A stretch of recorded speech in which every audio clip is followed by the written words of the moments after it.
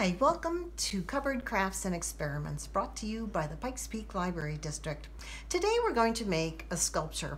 Our sculpture today will be made out of recycled materials, and it will not only be a kinetic art piece, which means it can move, but it'll also be something you can test balance and the center of gravity on. So let's get started. What do we need? We will need a paper towel tube and a stapler. We'll need scissors. Stickers will be optional. Cardboard, glue. We'll need an assortment of recycled materials, or as you can see, I have some art supplies, and bamboo skewers. I'm showing you the package so you can see what they look like. These are kind of tricky because there is a sharp point at one end, but you'll see how that comes in handy later. All right, well, let's get started. You're going to start preparing your cardboard tube. And what you're going to do is you're going to press down one end of that tube, and you're going to staple one end.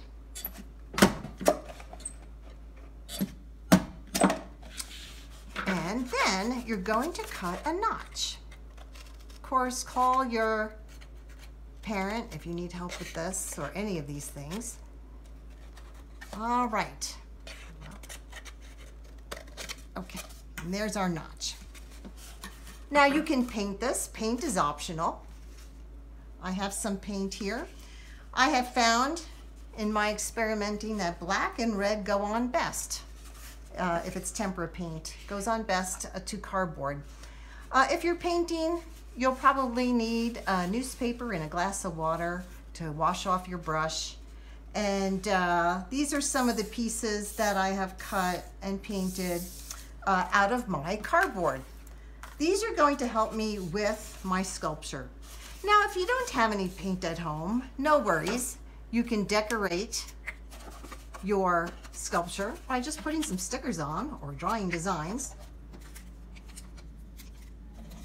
Anything you want. All right, well, I have a piece of cardboard I cut, and I'm going to glue this onto my cardboard right around the base. Let me get one that I've done already. All right, this one's been drying. It needs some time to dry. I would say even a couple hours to dry at the base here. All right, now, after you decorate this base, you're going to take a skewer, and you've cut out various shapes of cardboard. Now this is where the skewer comes in handy. This is corrugated cardboard. As you can see, there's waves. Not sure why that is, makes it stronger maybe.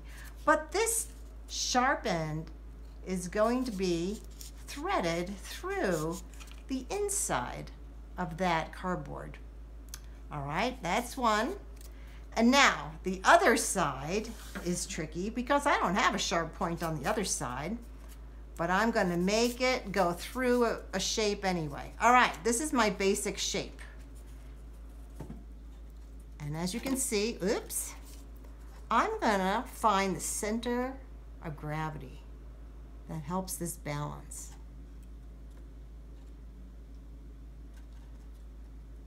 Not easy, and you may need someone's help.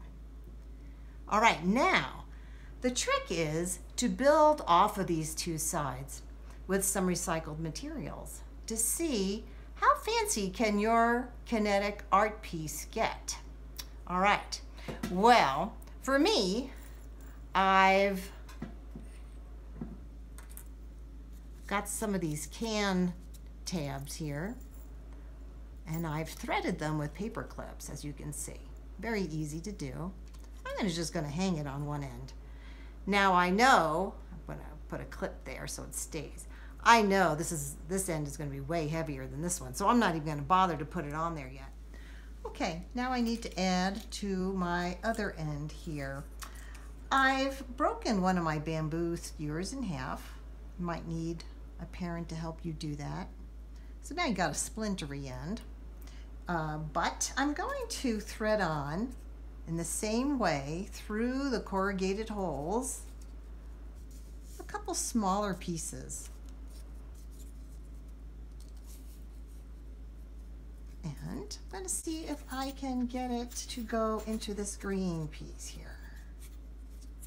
Let's see what will work. Okay. All right. Let's see. Is this balanced? And what do I have to do to make it balanced? Looks like the can tabs are still heavier than the cardboard over here. All right. So, what if, and these are easy to take off and just kind of work with this, what if I added a pipe cleaner?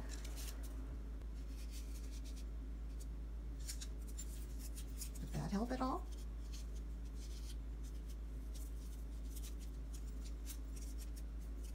Let's see, that would help.